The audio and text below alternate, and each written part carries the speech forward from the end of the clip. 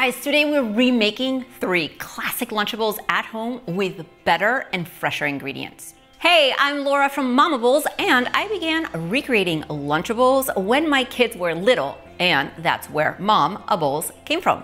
On this channel, I share lots of school lunch ideas and easy family meals that we enjoy. If you want more of that content, hit that red subscribe button. I share a couple of videos a week. Now, it's only fair that we start with the classic Lunchable. Oh, and I'm also going to share with you all the tips and tricks of packing all of these lunches and keeping them fresh in the lunchbox until lunch. So not just what goes in them. To make the classic Lunchables at home, you're going to need a bento container, doesn't matter which one, to keep ingredients separate. A really important thing is to make sure that your crackers are packed in a separate compartment, away from any deli meat and cheese. Up next, I'm going to add some cheese slices right inside the large compartment in the bento box right here. And then next to the cheese, I'm gonna add some turkey or ham. And I'm just gonna slice up some cucumbers, and then I'm gonna place them right in here.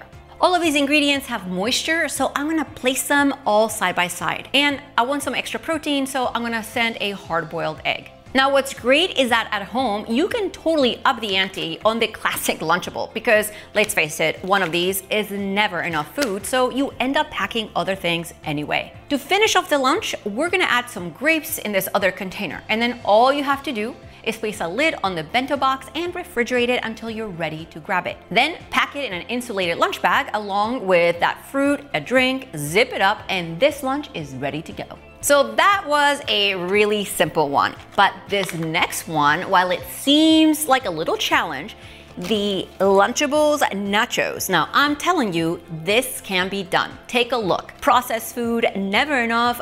We can do better. To make nachos, we're gonna use ready-to-go nacho cheese sauce. You can use a leftover cheese dip from the weekend or my homemade recipe, which I'll link below for you. Oh, I'm also gonna show you how to pack that so it stays hot. But first, let's start by packing the chips in a separate container so they stay intact until lunch.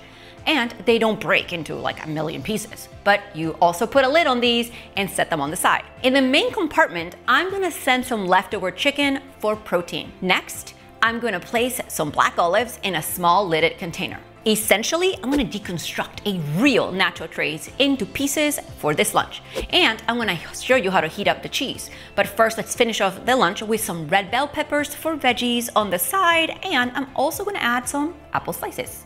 Hey, if you have kids and you find packing lunches a struggle, make sure to download this free 5-minute lunchbox builder to build simple and quick lunches with ingredients that you already have on hand. Okay, now the cheese sauce. This is how it comes in the Lunchable nacho tray. And again, we can do better. I have leftover cheese dip that if I pack it like this in the lunch bag, it's gonna be cold.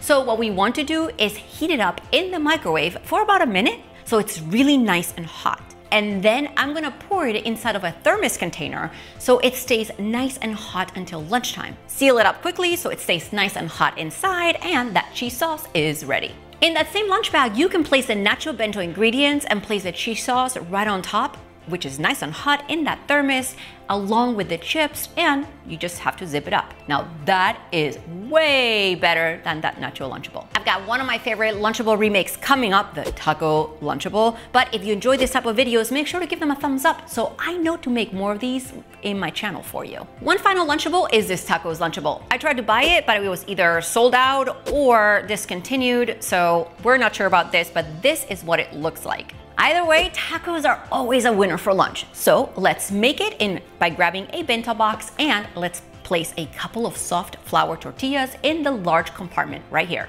In this little container, I am gonna place some cherry tomatoes, but you could also place some salsa in there instead. Now, I love having these on hand. They're small lidded containers because they're easy to put weight ingredients in there, put the lid on top, and they don't get anything else soggy, and everything stays nice and wholesome until lunch. I'm gonna fill another one of these tiny containers with some shredded cheese because tacos and cheese, and I'm also gonna place a lid on there, and all of that goes in the big compartment. I'm also putting some shredded lettuce right there for assembling the tacos, and that's gonna go in the lunchbox right here. This leftover taco meat is gonna go in the lunch container by itself and it'll be enjoyed at room temperature. But of course, if you wanna send that taco meat hot, go ahead and heat it up in the microwave and put it inside of a thermos container. Now remember to also send utensils with the lunch because they'll be really helpful. Now all you have to do is place it in the refrigerator, and then when you're ready to pack it in the lunchbox, go ahead and grab it, put an ice pack, then this taco Lunchable and a drink, zip it up, and this lunch is ready to go. Whoa, who knew that making homemade Lunchables was this easy? Make sure to tell me which one you want me to make next and watch this next video. See you next time.